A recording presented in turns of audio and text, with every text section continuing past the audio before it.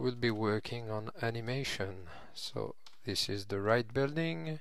Here we are. So my main envy in this FX is to make animation appear then disappear, or the FX disappear. So I have the overlay of the building with the animation on it. So on a proper production I will use Photoshop to extract the animation letters and recreate the background. But for the purpose of this tutorial I would just use special FX, special node in the library, just to show how it can be done in Harmony. So I've prepared a mask of the screen. I used the same color approximately than the original background, and I've created, so I prepared because it's a bit long to do, but I've created some animation for the letters to appear. So as you can see, I created with an Harmony drawing. It's not really nice to see like this, but once I'll be masking my animation with it, it will make a proper appearance. Okay, so first step is to extract the animation. So I will go to the chroma keying and linked to my overlay, and then I will select the color. So now if I go to the render view, you see that animation is almost alone, but as you can see I got orange here too. So next move would be to mask this element with the screen alpha. And if you do that with the proper inverted, you will see my screen and animation properly extracted. So once this is done,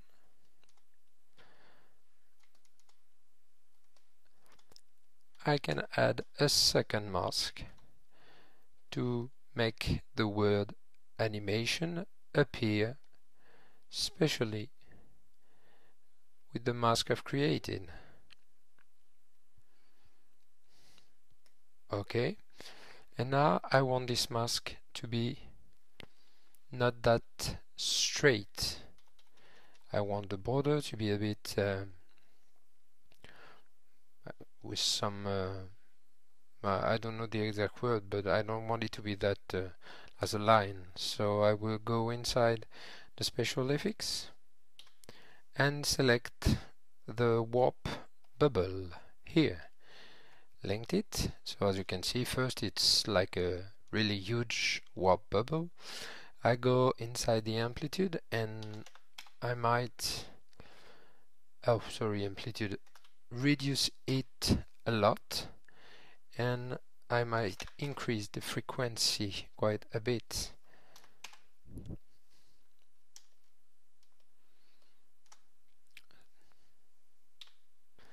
And this is still too much, so here it is, and it's a bit not enough here, so I shall increase this, and it might be okay, or let's increase a bit. Okay, looks better to me. Okay, this looks nice to me. So I've created everything. One thing I've forgotten is I want to change the color of animation during the process. So let's plug a hue saturation and create a key. First frame, I might unlock the cutter first frame I add a key here on the U, as you can see, and let's go here for instance, and let's say 358. So once I move, I shall move my elements, my color from here to here.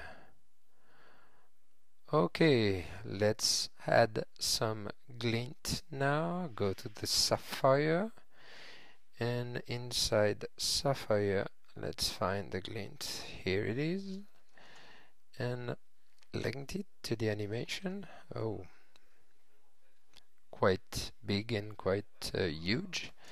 So inside the glint I might move some of the size, for instance, make it more, little bit smaller.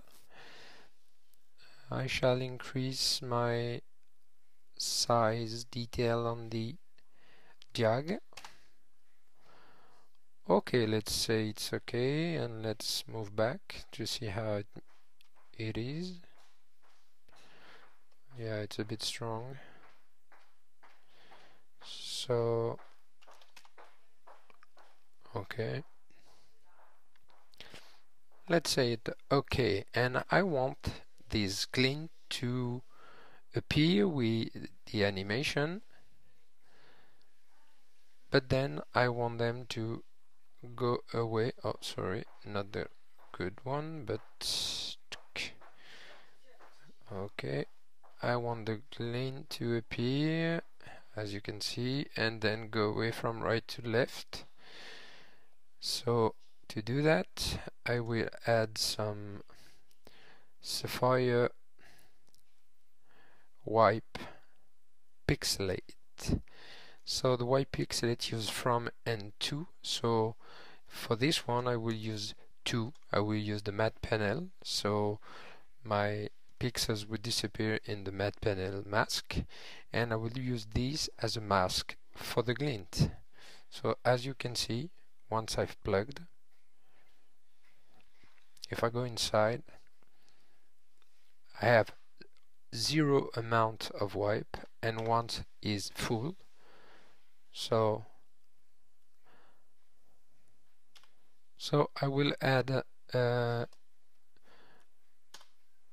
here a keyframe. Here it is, keyframe for my wipe amount. I will increase my pixel frequency, so I have a lot of pixels, and then I go to last frame and say it is 0, and my element will move from right to left. Okay, so as you can see, it changed the alpha of my glint, so I might increase the brightness of my glint and the brightness of the dark, for instance. Okay, so let's see how it is, moving from right to left. Okay, this part of the animation is done, and now I can jump on the second part.